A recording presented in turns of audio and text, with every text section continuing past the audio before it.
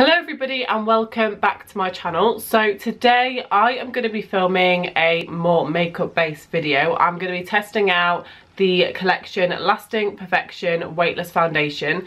I think that this is new. I'm not entirely sure. It could be new. I don't know. Let me know if you know if it's new or not. It might have been in the collection for quite some time, but I haven't seen it before, so I just wanted to give it a try.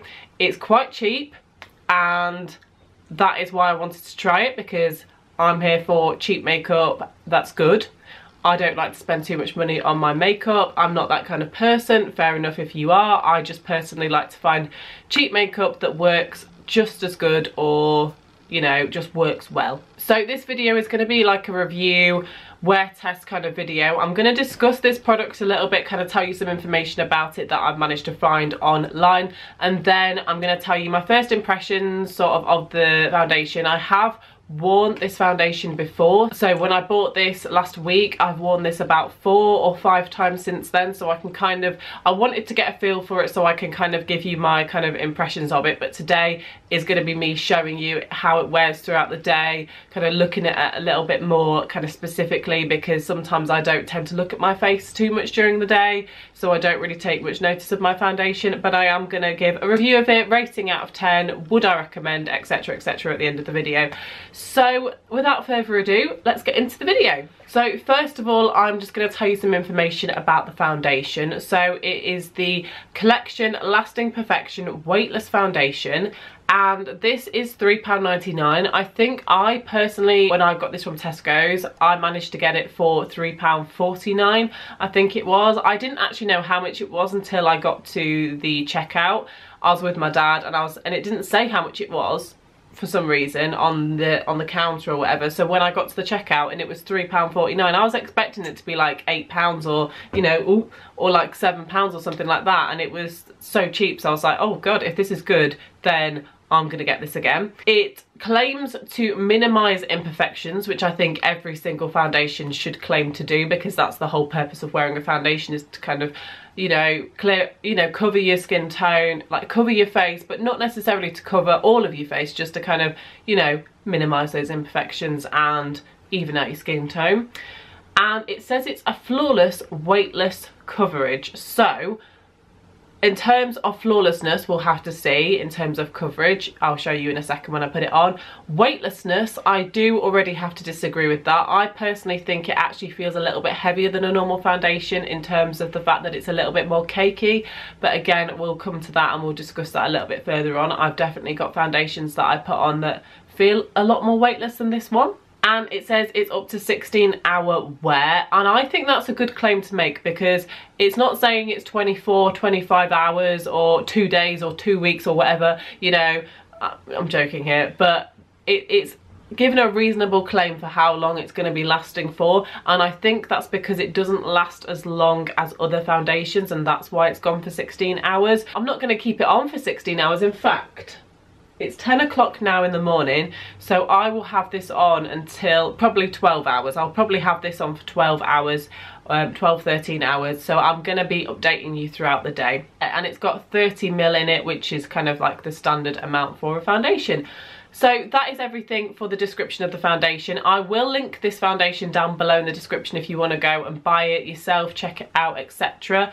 Oh, and also the shade that I got is number 6, Cool Vanilla. It's too dark for me, so I am going to be mixing it with some of my lightning drops, which if I look into my makeup bag, I should be able to find.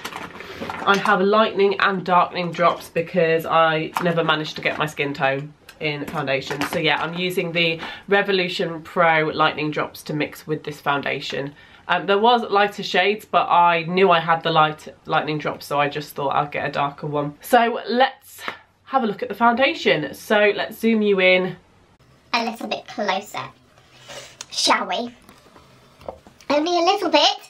Also, if you're wondering, that there is a kiwi that my brother bought me from New Zealand, and what I mean by kiwi is a bird. It's like a New Zealand bird, very rare. He bought me that when he went to New Zealand. I've been to New Zealand as well, but yeah, so that's why that's there, because it's just so cute, if you're wondering what that is.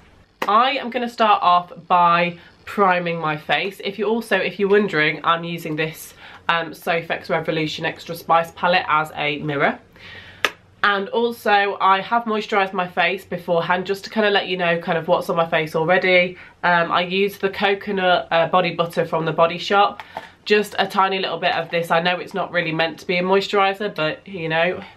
Let's break some rules. So I'm going to start off by priming, and I'm actually using this Primark Primer Water. Obsessed with this. This was in my April favourites, so I'll link down my April favourites if you want to go and check that out. But I'm literally just going to spray this over my face. Absolutely love this primer.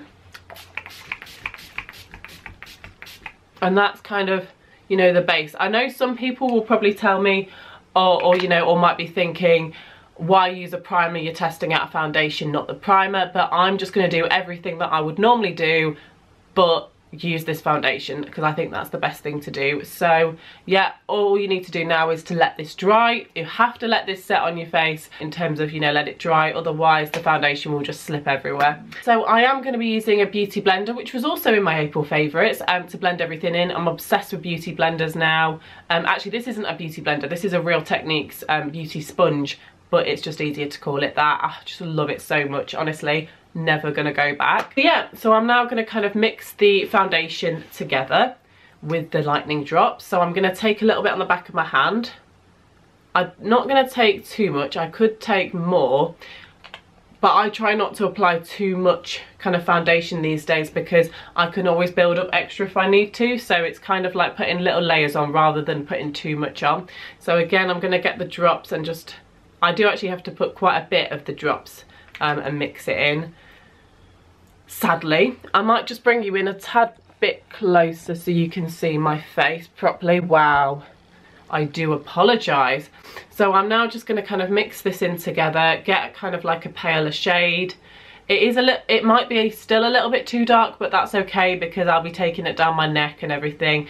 And the concealer that I'm going to be applying is a lot lighter than my face and the foundation, so that will kind of even it out a little bit.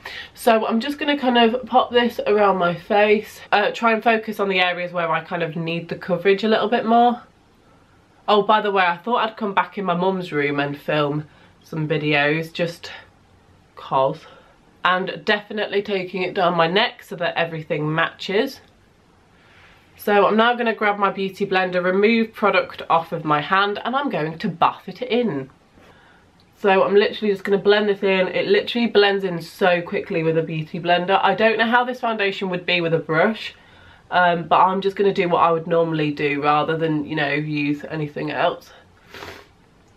I didn't apply too much, so I didn't put too much on. You could definitely apply more of this foundation because I have recently been kind of gravitating towards making it look a little bit more natural rather than going, you know, full glam too much cake, because I think it actually looks better when it's a little bit more natural, personally. Even though I did put a little bit too much on this side, I think, because it seems to be a higher coverage than the other side. Also, side note, the beauty blender does shear out coverage, so if you was to use this foundation with a brush, the coverage would be higher, but the finish wouldn't be quite as natural and as blended. Honestly, I don't think I'm ever going to go back to a brush ever again now I've used this sponge. Well worth the dollar.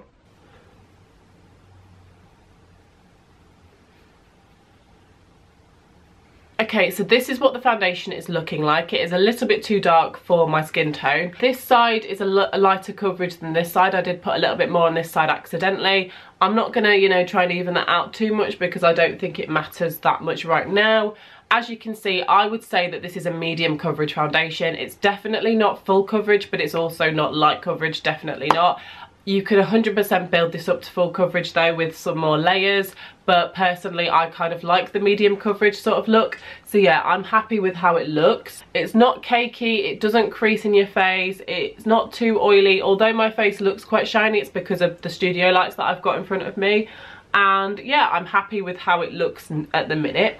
I'm now going to go in and I'm going to use some concealer. I'll just show you the next sort of few steps until I powder, and then after that I'm going to do my makeup and come back and show you what it looks like. But I am going to use a concealer. Now this is actually not a concealer, it's a foundation. It's the Revolution Conceal and Define Full Coverage Foundation in the shade F2. I like to use this one because I don't personally like this as a foundation, so therefore I thought, oh, what else can I use it for? Concealer. I think it works really, really well like that because it's not too thick, and a lot of concealers can be.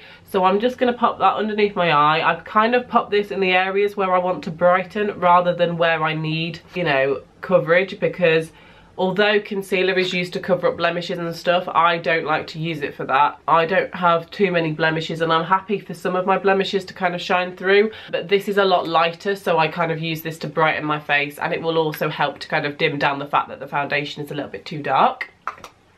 Get my beauty blender again and start blending.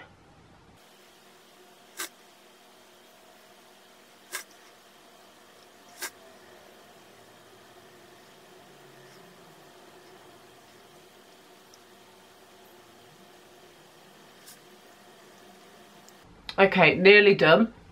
You might be wondering, oh, why are you just covering the foundation with concealer, or, you know, the Revolution foundation? But this is just what I would normally do. I'm not trying to mask the foundation. I'm just going to do what I'd normally do, and that's how I can make a comparison, and that's how I can review the foundation. Because obviously you might think, oh, you can't actually see the foundation now because I've just covered it, but I can explain the results that I get. So it does look a little bit ghostly now, but don't worry, that's why you use bronzer, blusher, highlighter, all that sort of stuff to bring your face back to life. So now that's all pretty much 100% blended, I'm now going to powder. Powder today, I'm using the Collection Sheer Loose Powder in the shade number 2 Translucent. And this is, you know, not the best powder in the world, but then again, it's not the worst. It does mean that you get quite a matte finish, so I literally take so much on my brush and I just tap like loads of it off, trying not to spill any onto my leg, but that always happens. I'm now just going to kind of powder my face, and I kind of just take that all over like this, and then I go out and blend it in. You have to, if you want your foundation to last throughout the day, it is advised to powder because it will set everything in and kind of keep it there all day. And I've got oily skin, so that's a vital step. Okay, so my face is looking how it would normally look with a foundation. Yeah, it doesn't look too cakey. It looks slightly more cakey than when I use my usual foundation, which is the Maybelline 24 Hour Superstay foundation. I'll try and find that so I can show it to you. Yeah, it's this one here. This is the one that I usually use. It's honestly amazing. The best foundation I've ever tried. Such good coverage and lasting power and everything. But obviously it's, you know, 3 times the price of this foundation, so you've got to kind of bear that in mind. So I am gonna go, I'm gonna do my makeup, finish everything off, and then I'll come back to you and we'll see how it's looking then. Bye bye. Okay, so I am now back. I have just finished doing my makeup and I've done pretty much everything that I would usually do, apart from the fact that I'm wearing a red lipstick for the first time in ages. Is my face in focus? I hope so. If it's not, I'm sorry. But yeah, so far so good. It looks pretty, oh, sorry. It looks pretty normal, pretty good. The rest of my makeup sits on it well. And I'll zoom you in a little bit closer. Well, I'll bring you in a little bit closer. This is what my face is looking like up close. So that's what the foundation looks like. Please excuse my eyebrows, I know that they're a little bit wild.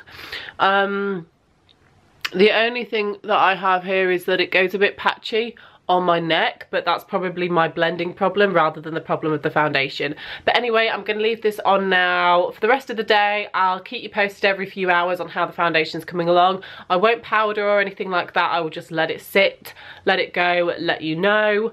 I'll be eating my lunch and everything like that. So yeah, and I'll be also doing a workout, so I'll let you know after my workout how it is. See you in a little bit. Hi, so it's now a couple of hours later. I was going to do a workout before I ate, but I hadn't eaten anything yet today, so I just, whenever I do a workout, if I haven't eaten something beforehand, like not straight before, but I mean like a couple of hours before, then I can't work as hard. So I thought I would have some food, so I've eaten my lunch and the makeup is looking pretty good. Like, I think it looks absolutely fine. Like, it looks good. It does feel a little bit greasy, a little bit oily, but remember I do have oily skin. But so far it's holding out absolutely fine. I filmed another video as well in between and packed away my lights and stuff like that, but so far so good. I'll do a little kind of really up close, but I do have a cold still, so sorry about that. And yeah, my lipstick's run off, so I'll see you in another few hours. Okay, now this really is a test of time. I have tied my hair up, as you can probably guess, or see. Basically, I still haven't done my workout, but don't you worry, I will, because I actually enjoy working out. We're doing my little routine anyway, and it is now, okay, that clock is wrong. I don't know, it is, hang on, I do know the time, I do know it, I literally just looked at it. How do I not remember? Jesus Christ, right, 1 second. It is, 3 o'clock. And my makeup therefore has been on for 5 hours.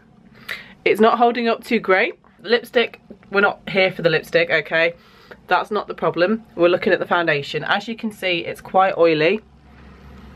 This is what it looks like. It's rubbed off on my nose and on my lip because I have blown my nose because I had a cold, so that's understandable. Some foundations though, literally you touch them and they wipe off, and some are, you know, are absolutely fine. You can touch them a little bit and it doesn't wipe off. This foundation, if you touch your face the tiniest little bit, it will wipe off your foundation, so you've got to be very careful with it. What else? Oh yeah, I did just have a nap, so it's rubbed off on this side of my face. Can you see that?